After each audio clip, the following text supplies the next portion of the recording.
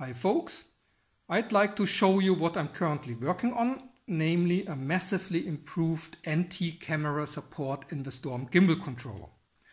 And you know that the STorM gimbal controller since ever had also a camera controller on board, and that since quite a while it also has what it's called the NT camera concept, which allows that the control lines of your camera are connected directly to the NT IMU down on the gimbal, and that all the control information is transmitted through this NT bus and your STorM gimbal controller.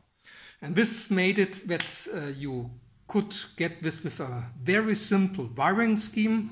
So here, for example, you have an autopilot flight controller with a receiver and some telemetry unit. Then there's a serial wire which uses MAVLink connection to the STorM gimbal controller, and then here's the NT bus, and then your camera is connected directly to this NT IMU, so there are no additional wires from your camera to somewhere else. So that's the setup here, and the new feature now is the following, that you know that some cameras, like for example this RunCam Split Mini2, can be controlled through the UART port. Or many features of it can be controlled by UART commands, and this allows new possibilities, and this is what I've exploited now, and therefore it's now possible to connect the RunCam camera through its UART port to this NT IMU. And this gives you a couple of options. For example, you can start and stop the video, of course, but you also can now access the on-screen display, the OSD menu, through the transmitter sticks. And then there's an additional cool feature, namely that MAVLink has what we call the Camera Manager, which provides you a very user-friendly interface to your camera functions in ground control stations. So that's what I want to show you. So let's go through it step by step. Okay, let me show you the features. So first you see that I have selected here this camera model. There's a new model here, the Runcam Generic, which provides you the basic features. And first you can do, of course, the things which you expect you can do. You can send, for example, a comment to switch the video on. So the camera starts recording, which you can see by this blinking LED.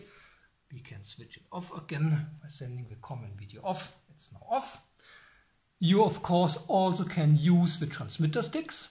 However, since the transmitter or the receiver is connected to autopilot, we first need to establish the MAVLink communication between autopilot and this STorM gimbal controller. And for that, we use MAVLink. So we switch on here the MAVLink connection. Okay. So we can use now the stick to control the camera. And here you can see that the camera control 1 is set to virtual 2, so that's the stick here, so I can put it up and the camera starts recording, and then I can release the stick and the camera stops recording. So usually, of course, you would use one of your switches for that, but now you can see there's a third feature, namely there's this control 2 which is connected to this stick here in this direction, hops. And this allows you now access to the on-screen display menu by only using the transmitter sticks. So you see that's the screen. And when I do a long move in one direction, this corresponds to a mode change. A short move in this direction corresponds to pressing this button, and a short move in this direction corresponds to pressing this button. So the access to the on-screen display menu is exactly like you would use these buttons here. Just that you can do it now with a stick. So I do a long move here, and you can see that the on-screen display showed up. When I do short moves in this directions, I can scroll through the options. When I go into this direction, I can enter an option. Oops, for saturation. Let's get out of this here. So in order to get it out, I have to do a long. So I'm back here. Let's go into TV mode. And you can see that all that I just do here I have PAL. When I do a short move, I can switch here between the options here and a long press to get back, and so I can scroll through all these things here with just using my transmitter stick. Okay, so that's the third option, that you also can access the on-screen display menu by using the transmitter. And now the fourth and coolest option is that you can use this camera manager. And in order to make use of that, we first have to establish that Autopilot is using MAVLink 2 communication. And unfortunately, Q ground control station, which has this camera manager implementation, can't do that. So in order to do that, we first briefly start Vision Planner. So this takes a while to start up.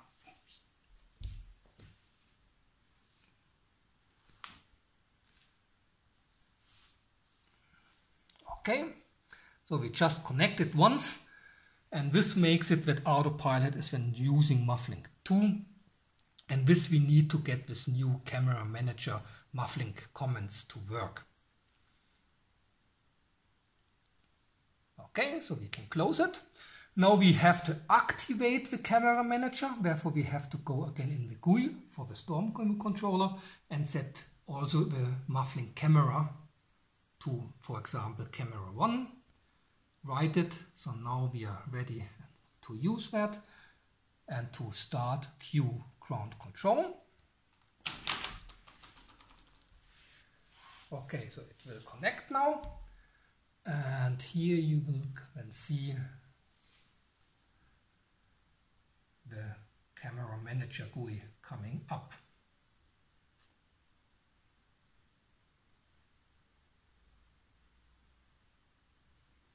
Okay, now you have seen how this has changed. We have now this nice red button, and when I press on this, the camera starts recording, and when I press again on it, the camera stops recording.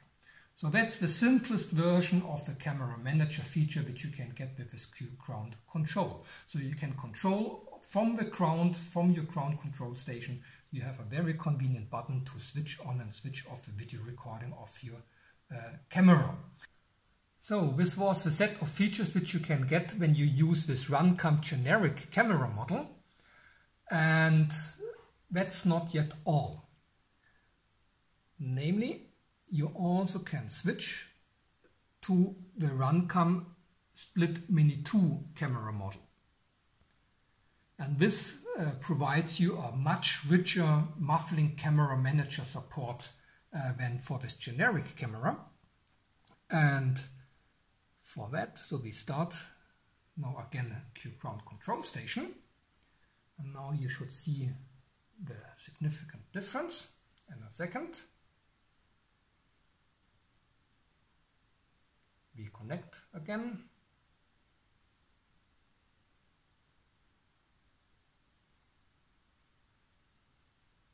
So, and the camera manager builds up. Okay, so here we are now. So first you can see that we have now this new camera model, but in addition you can see this line here.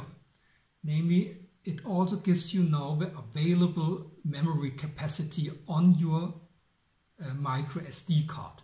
So when we start camera recording now, we see that when every 5 seconds the available capacity will be called and will be adapted accordingly.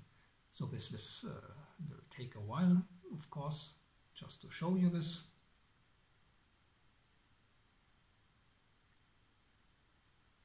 So the camera is still recording and consumes memory, and when we go through that,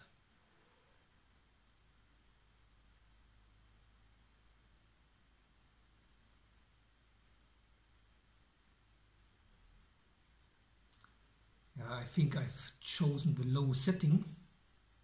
Okay, but now you can see that it yes, it consumes memory, and so this is shown you live. So on your ground control station you can see now how many memory on your SD card is still remaining. But that's not yet all, so we stop this here And there's also a set of options which you can set. For example, you can set the video resolution. So currently it's at a low setting here, so we can choose among the possibilities. So first, that's the current setting. We can control that by going into the on-screen display menu. So when I go here to video, like this. So we see that we have this resolution here. Now we can change it here to, for example, this value here. Now we have to briefly go out of it to update it to the new value, and you can see that this indeed has been changed. So on the ground control station you can change some of the settings of your of your camera. For example, you also can change it to NTSC, for example, the output. So when we go here to the proper, where is it? I have to go up to TV out. When we see that we are now in NTSC mode. If I would set it here again to PAL, like this, I go here like this, when we are in PAL.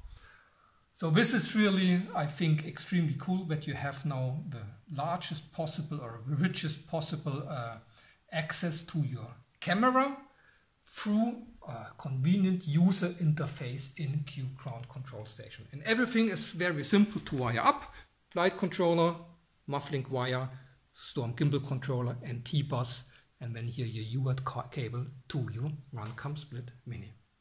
Okay, this is what I wanted to show you. Thanks for your attention.